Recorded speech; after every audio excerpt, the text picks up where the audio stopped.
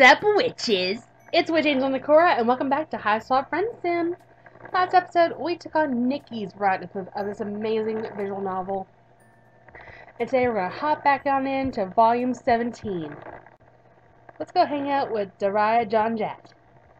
Your feet drag as you walk, every limb heavy and slow, your thoughts are cloudy and dull, your palm husk is filled with unanswered texts.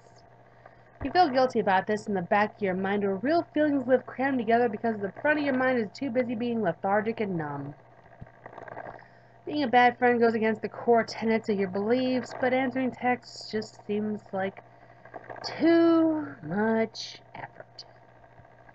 Not sure where this particular malaise came from, but just that the usual friend-making animus that drives you is still there. But doesn't feel like strong enough to overcome how tired you are of everything else. You can't quite remember how it felt to care that much about companionship and camaraderie. In fact, right now, you can't remember how it felt to care about much of anything. Your thoughts drift to fantasies of driving your car into the uninhabited Alternian desert until you run out of fuel and perhaps letting the sun have its way with you. It could be part of that feeling that you almost made all the friends there are to make, and there's little left for you to do on this planet. It can be weeks of trauma catching up and sneaking you into depression to protect you from thinking about it all. Either way, it just feels like so much effort to do anything that you just sort of welcome oblivion if it showed up right now to offer its sweet embrace. Your listless walking has taken you into a familiar neighborhood. This cerulean part of town. You smell as you reminisce. Sweet memories peeking through like beams of sunlight through the fog of your apathy. Not far from here is Malik's Hive, with all its hacking equipment and charming upper-middle-class atmosphere of entitlement and complacence mixed with vaguely socially aware concern. And although you've seen pictures of it on Chitter, you know that Rumley's hipster art studio / hive is also in the neighborhood. And one block over is Ardata's place, which gave you your gruesome and troubling introduction into Alternian social mores. One taught you love, one taught you patience, one taught you pain, or something like that. Current meme! The hive you're closest to is actually Elward's. And as you shamble closer, you realize there's a lot of other trolls seem converging here too. Pushing out your palm husk, you see that the unread message from Elward is an invitation to a party at her place. Ooh, we get to see Elward again! One of my favorite ceruleans! The lesbian cerulean! Looking around you, you feel aflame with your old desire to meet and greet rekindling in your heart. There are plenty of trolls here that you haven't met yet, plenty of opportunities for friendship. The now roaring fire in your belly feels a little artificial, like someone has just injected you with friend-making hormones to flood out your regular human melancholy. But you're not going to complain because this is vastly preferable. Also, did you notice in the bottom left-hand corner there's a troll face down in its own vomit? As you're walking briskly towards Elward's hive, spot a troll lurking in the shadows by Elward's back door.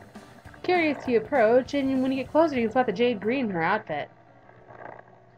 Although there's not much of her blood color in comparison to what other trolls seem to sport, because she's mostly wearing black and spikes and black spikes. Ugh, it's you. Guess it makes sense you'd be here. You're probably friends with Elward, huh? Whatever. Yeah, you're friends with Elward, but you just didn't come here for the party. You're just in the neighborhood. Try to mimic Daraya's disaffected slouch. It's not hard, as you can just channel the you from about 60 seconds ago, who is very disaffected indeed. From the approving arch of Daraya's eyebrow, I think you're doing a pretty good job. Yeah, parties are lame. Those parties are anyway. This one might be cool. Elward's pretty cool. I mean, she seems alright. I don't think she's that cool. I think her hair and clothes and personality don't completely suck us all. You tactfully don't comment on the green blush of Daraya's cheeks when she's talking about Elward, nor the way she keeps glancing at the door like she's hoping someone will invite her in. She's clearly trying to sneak into this party and doesn't have an invite. When a branch snaps in the bushes, Daraya startles and looks around shiftily. I wonder if she's supposed to be out on her own this far from the caverns is all. I'm not a baby like wants she. What if I snuck out? cloister rules are so lame. Bronya is so lame. I can't believe Elward used to hang out with her. But I guess if she hadn't befriended Bronya, that I never would have met her. Proud of me not Jade Bloods in the caverns. All the time you're underground with nothing but lucite and grubs and the same stupid jades every day. Sucks down there. Daraya's imitation grub horn bracelet clunk as she folds her arms over her chest. Her heavy makeup makes it look like her eyes are twin black holes, where all sense of fun and caring about things might go to die. She's giving you a marked contrast from how Bronya talked about the caverns, what the peace and quiet and safety they offered compared to Alternia's surface. And other than that time that Lanera nearly killed you in a cave, that time you were nearly trampled by a rampaging Lucis, you remember liking the caverns. You would think that. Don't know why I thought you might be cool. You'll be friends with Elward, but you're also friends with, Bronya and Lanera. The two most boring trolls on the planet. Can't help but feel slightly defensive of your friends. Sure, Lanera is Lanera, but you wouldn't call her boring. And Bronya is very fond of rules. It's true, but she can hang. Ugh, whatever. This conversation is dumb. I don't care if you can't get me into the party. Nothing matters anyway. Just make your stupid choice and get on with it. Party hard. What the hell? It's not your job to keep anyone in line, and it's not like you have a great understanding of why even the older Jade Bloods need to stay underground anyway. If Daraya wants to sneak into parties and get into trouble, who are you to say no? Daraya expresses no pleasure at your decision to get her into the party. She just shrugs and rolls her eyes. You shrug and roll your eyes back. You can play the role of disaffected teen with the best of them. Take her around to the front door. Hey, well, you're looking forward to seeing Elward again. When you met her, you didn't have as nearly as many friends as you do now. And in retrospect, you know you came off as kind of sycophantic. Wouldn't it be great if you could introduce Elward to the new popular and knowledgeable you? As you're walking up the steps, a huge shadow dwarfs yours. See childhood of all... Oh, that's my girl, childhood! Yes! Childhood of all trolls grinning above you. Yo! It's my favorite purple blood next to...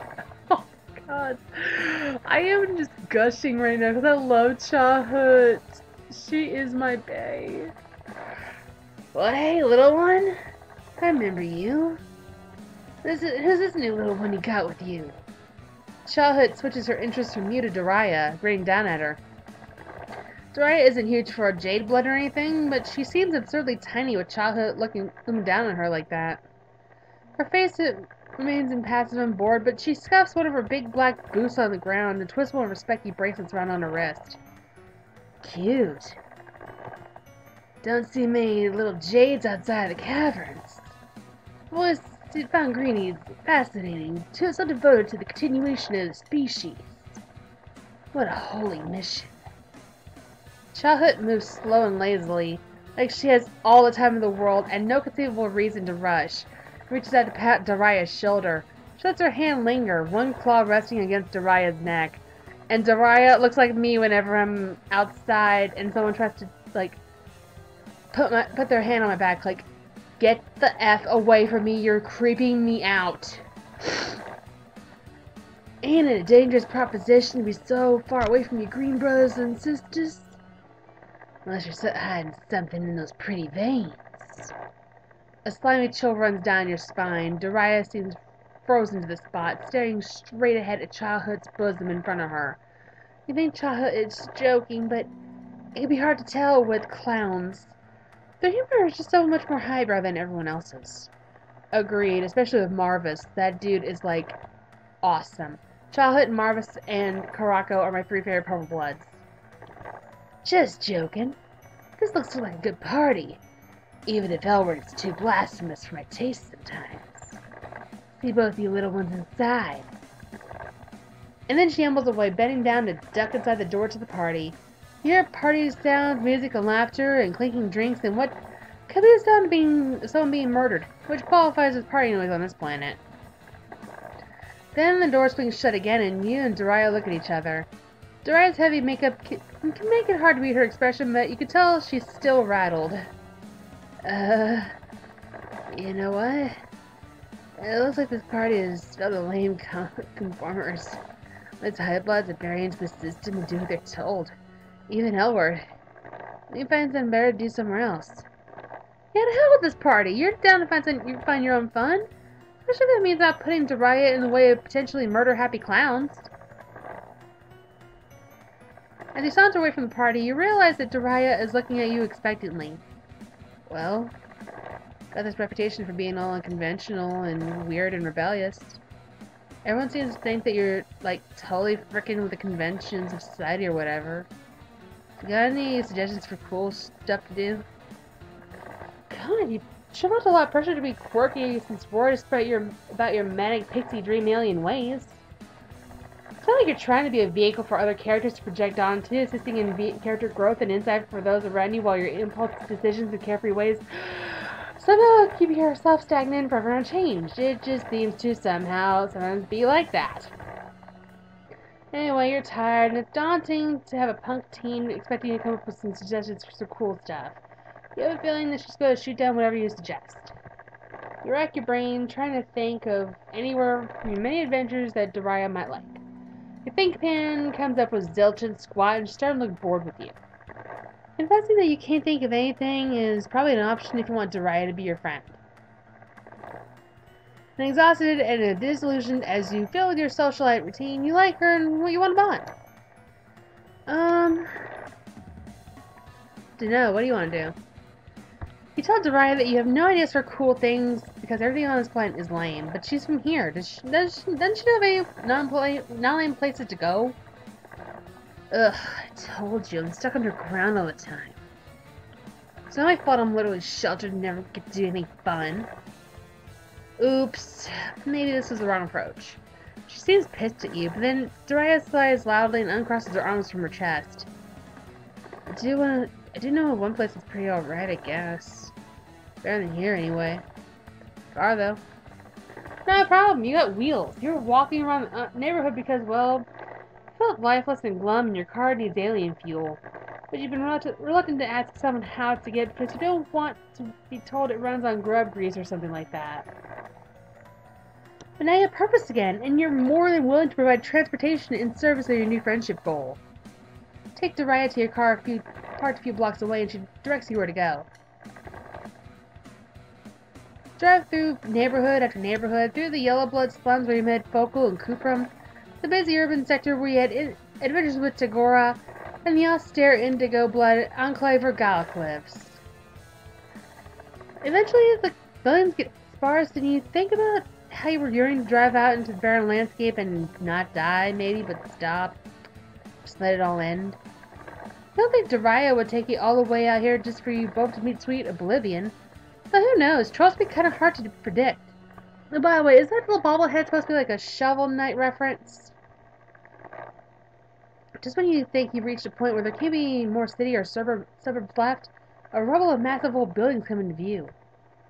It almost looks like a miniature version of the main Alternian city you're used to, except it's all abandoned and mostly ruined. Nothing out here looks inhabitable. Rumor has it that some of the trolls who lived here pissed off the Condas, so she called this whole town. That would have been way back in the day. It's ancient history now. If there are any survivors, I guess they'd either be dead or up in space. Anyway, these old buildings are kind of sick. There's never anyone else here, and I'm into that. Drive until she tells you to stop in front of a huge crumbling building.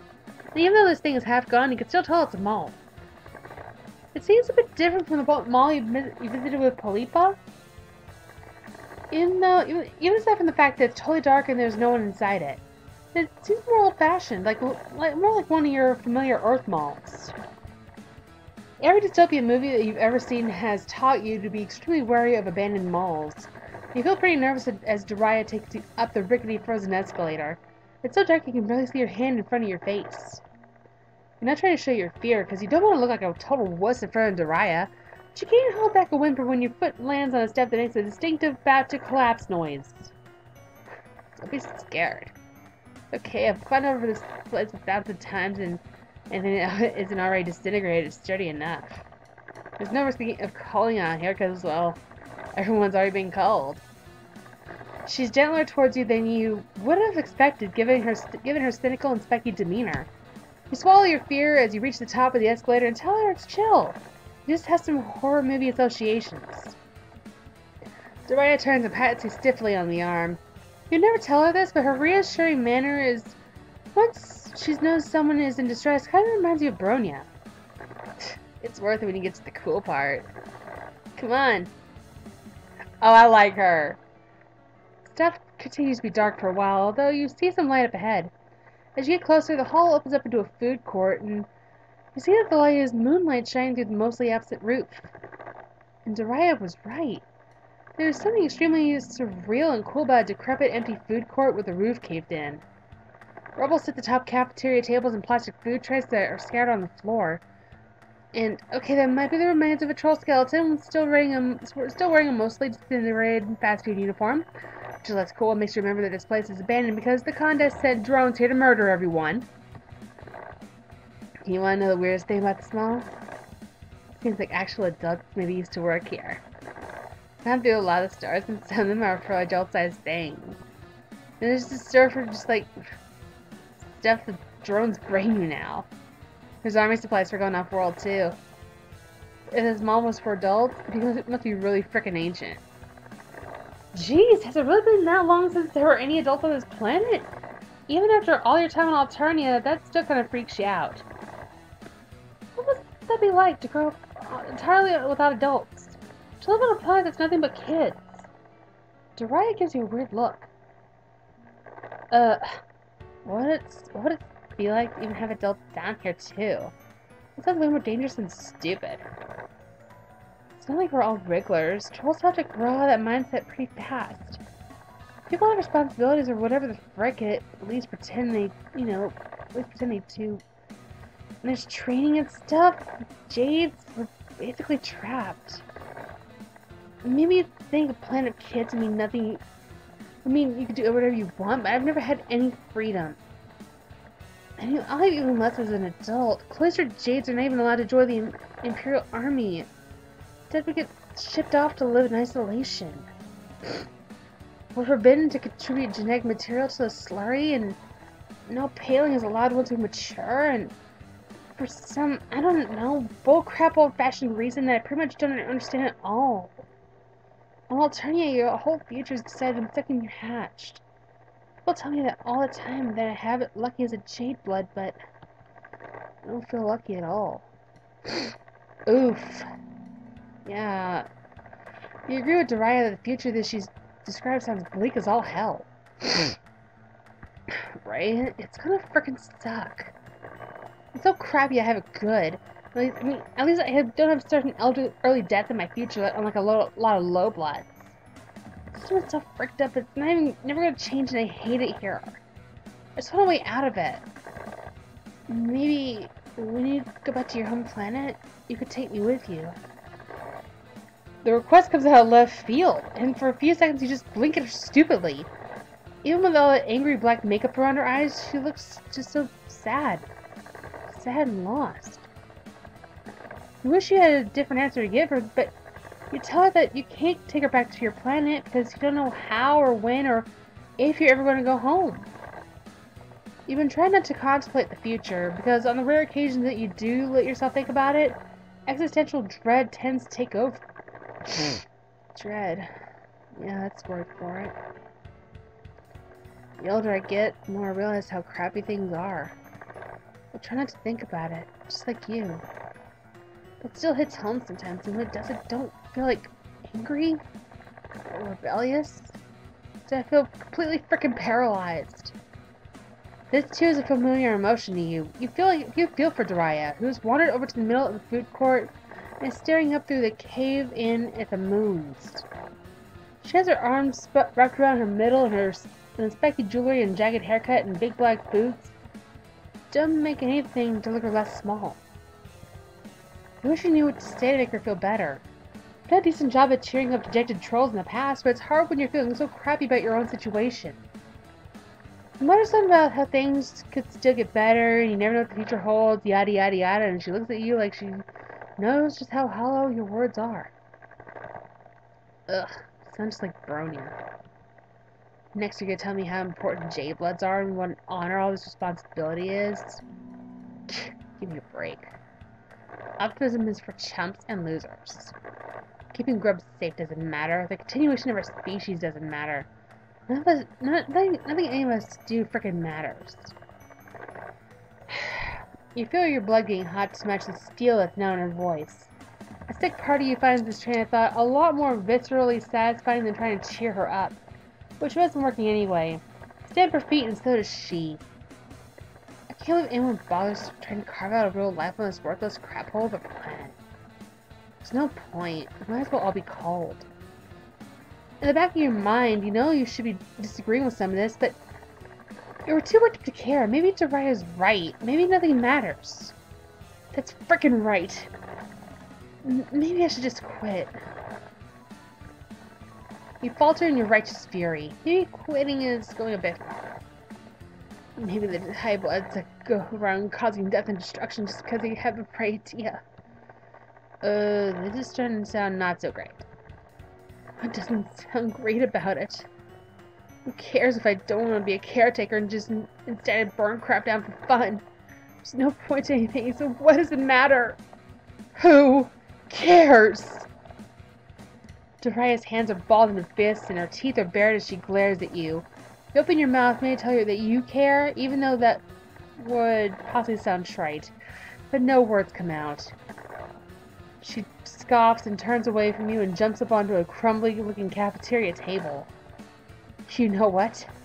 Frick this. Friendship is as pointless as everything else. She picks up one of the chairs and you really need to stop being surprised at the strength of even the scrawniest-looking trolls and hurls it at the nearest fast food stall. You thought it was just a random throw at first, but it appears she was aiming with precision as it crashes into a tank of fuel connected to the oven. You're not sure how alternating cooking technology works, but it still explodes a huge green-tinged fireball and knocks you on your butt. Whoa, this looks kind of like The Craft, with just this look. You watch in horror from your ass-level vantage point as the flames lick into the restaurants on either side, explosions happening around the food court like dominoes. Daraya stands on a table in the middle of it, unmoving even as fire threatens to envelop her. This is probably the only place I like on this whole planet. So good riddance. If it's gone, one less thing to care about. With all the dust and debris, the small is coming down fast around you. You desperately want to get Daraya out of there, but you desperately don't want to save yourself more. I mean, you do want to save yourself more. And Daraya doesn't look like she wants to be saved. You make a feeble attempt going over to her and try to grab her around the waist to get her out of there, but she kicks you hard in the chest. Her steel-toed combat boots send you flying, and it's once again 0 days since you last broke your ribs. As used to this plan as you are, it still takes you a second of lying on the floor in agony before you push yourself up to look back at the food court. A wall of fire now separates you from the tables inside. You can't see Daraya anymore. Your heart sinks. Maybe she'll come to her senses and pull herself up out of danger and escape through the caved-in roof. Maybe she'll get out some other way. You stumble to your feet, half thinking that maybe you can find water or a fire extinguisher in some part of the small that isn't burning up. But smoke chokes your lungs and in panic your human survival instincts take over. You dash down the escalator as mall infrastructure starts to crumble around you. And you don't want to abandon Daraya, but it's all you can do to get your own sorry self out of there alive. Oh, damn. Thankfully, I do have Pandora's Rewinding Magic since she's on a little vacay. Alright, let's try this one. Here's the thing. Your worst and best adventures have come to you, what actually happened to you, you just decide to be spontaneous and just let crap happen. Adventures and coolness are both hard things to plan. So what are you suggesting? That we just wander? Her derisive tone makes you hesitate, but well, yes. That's exactly what you're suggesting. Daraya gives you a long, considering look. You hold your breath, and then she shrugs. Okay, whatever, sure. Not like I have anything better to do. Let's just go. You meander through the well-maintained cerulean streets heading downtown. It seems like a good opportunity to get to know your new potential friend. So you start by asking her some fairly simple questions. Ugh. How am I? Gee, I don't know. I'm forbidden to leave the stupid caverns, and as a jade blood, I look forward to all but look forward to the life of being forbidden to do things. How do you think I am? Okay, you try to walk that one back a little. It sounds like Daraya is unsatisfied with the jade blood setup. That's one way to put it. You can also say I'm unsatisfied with like the whole setup of my species. You've been here for a while now, but don't tell me you haven't noticed every part of our society is transparent bullshit. You glance around because Daraya is right. You've been around for a while, and that means you'd know enough to know that if the wrong people overheard this kind of talk, you'd both get called on the spot. Everyone here seems distracted by their own nonsense. Curiously, you can see that, yeah, you notice a certain bullshit aroma. Yeah, it all stinks. No one has any kind of real future except for the highest of the high bloods. I've actually heard that things pretty much suck for them too. Some might say that purple bloods are the most disprivileged class of them all. He's going to continue to not comment on that one. Instead, you point out that being a jade blood, Daraya has a purpose beyond just growing up to become fodder in the Imperial Army. Like you've heard other trolls mention. Surely that counts as a real future. Ugh. Don't get me started. Suffice to say, I'm not exactly happy about the purpose that I supposedly have. Not like the purpose that was arbitrarily assigned to me. But it's not like I have a choice, and rebelling in any sort of real way would put me in danger of a calling. Life here is pretty much hopeless. Damn! You wish you had a good counter-argument, but you want to give her some words of comfort, but what can you even say? Daraya's right. Shit's real. At least you're honest. Thanks for not bullshitting me. You know, Lynera said you're good to talk about real stuff. I guess she was right. That's... Huh. You're surprised that Lynera's going around talking about you, saying positive things even. But you're more surprised that Daraya is bringing her up in a non-derivative context. You didn't know that Daraya and Lynera were close? Ugh, no, gross. I hate Lynera. Not in a romantic way. Or, well... Anyway, never mind. Daraya looks embarrassed and flustered and also pissed at you. There's a kind of subject away from how hopeless everything is, but still, you don't want this friendship to sour. As you're scanning your useless brain for a tactful subject change, you're saved by the footsteps of a new troll approaching. Oh, Tysius! Hey girl, what's up? As luck would have it, you know this troll. It's Tysius. Which makes sense because your meandering has taken you and Daraya close to Tysius' fair book hive. Oh, it's you. What are you doing here? Never mind, I don't even need to ask.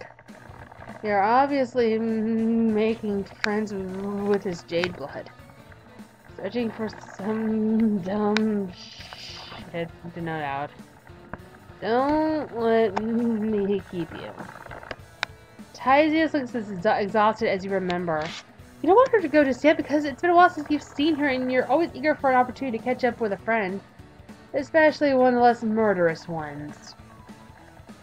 Then you notice Daraya eyeing Tysius' mug of unidentifiable liquid, and an idea occurs to you. You get excited, bouncing a little on the balls of your feet as you introduce Tysius and Daraya to each other. You explain to Tysius with a meaningful look that you hope that she'll interpret correctly.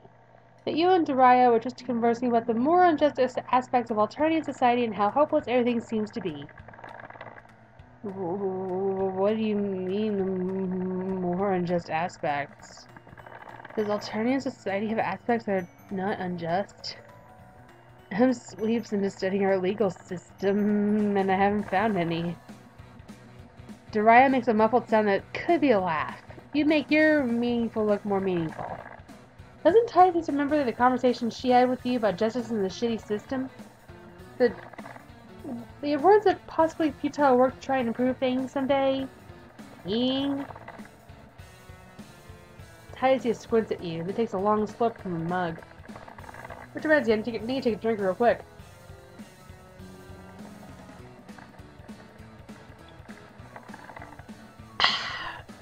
Much better. Right. Yeah, I remember. You wave your hands around. Now we're talking. You wave your hands around. Now we're talking. Titus is one of the few friends that you've made that seemed to not only that crap was fricked, but wanted to dedicate herself to unfricking the crap as much as she could. Of course, many of your dear friends try to make the world a little better in various clumsy, interpersonal, direct, distinctly alternating ways. I think of Trixie striving for her music even when it pits her against high bloods. The baffling ways that Connell and Asdaja and Gallic and Degora care for each other. And her father's commitment to political... Wait. What'd you think of that guy? He's the whole show for the contest. Anyway, Titus has a big picture mentality and a cause that she believes in. And the simple fact that she hasn't completely given up on is inspiring. Daraya is struggling with feelings of despair, so maybe Titus could talk to her about the work that she's been doing. What? No, I'm not struggling. It's whatever. I don't even care. Daraya kicks at the ground sulkily.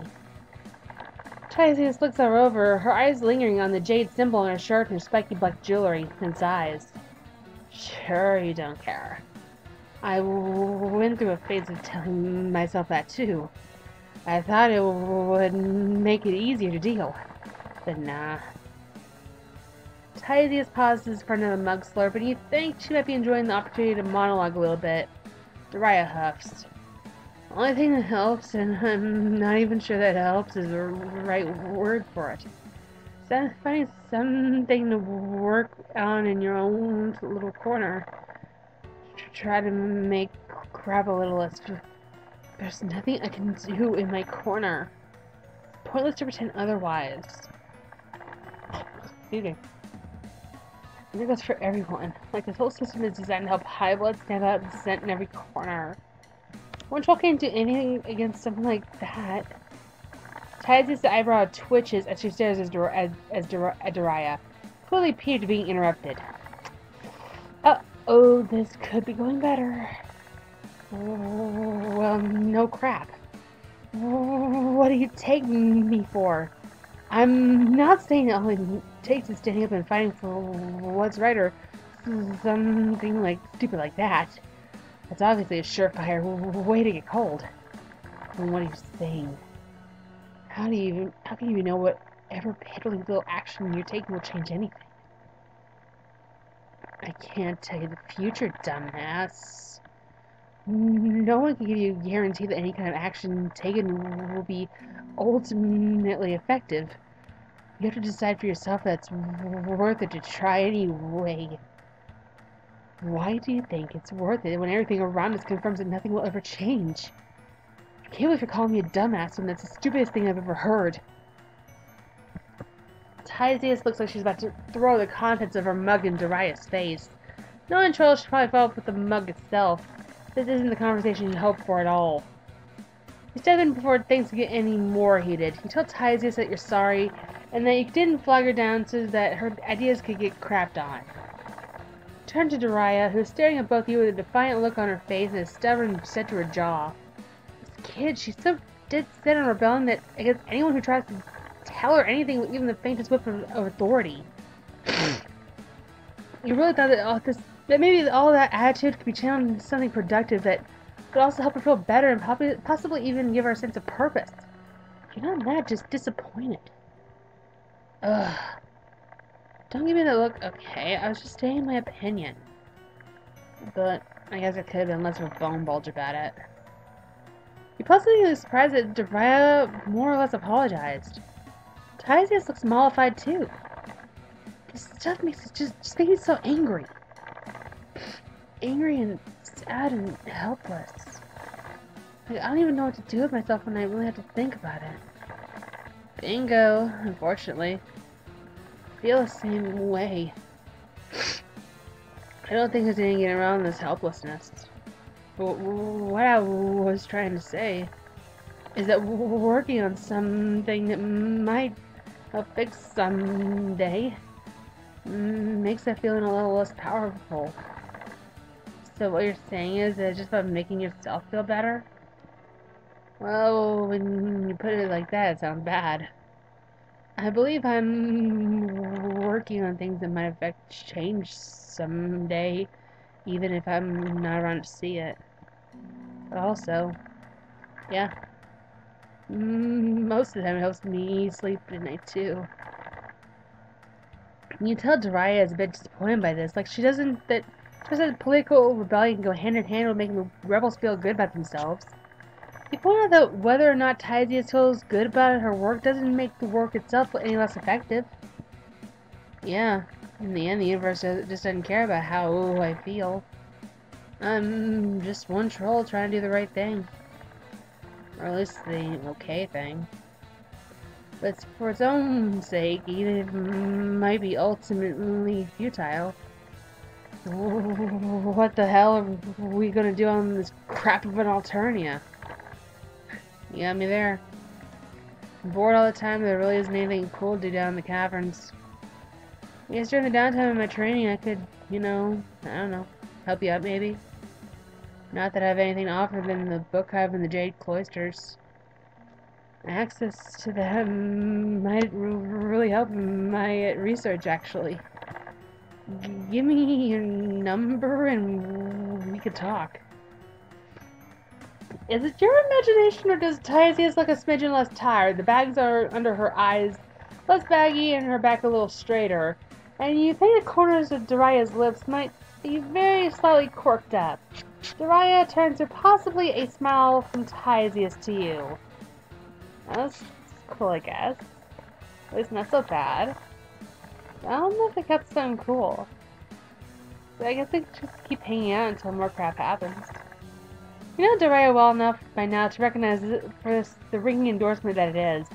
You're about to happily agree when Tyzius pipes up. I'm just heading home from studying, but I'm not tired yet. If you wanted a third wheel to drag along. Three-way friendship combo bob victory. Ah, yeah. Jade and Teal. My favorite combo. Well, that, my friends,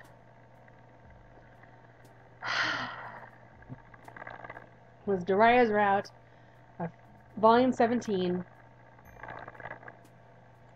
And I'm feeling a little melancholy myself. Because knowing this is the next to last episode. Well, until Wave 2 of the Friendship comes out, if there is a Wave 2.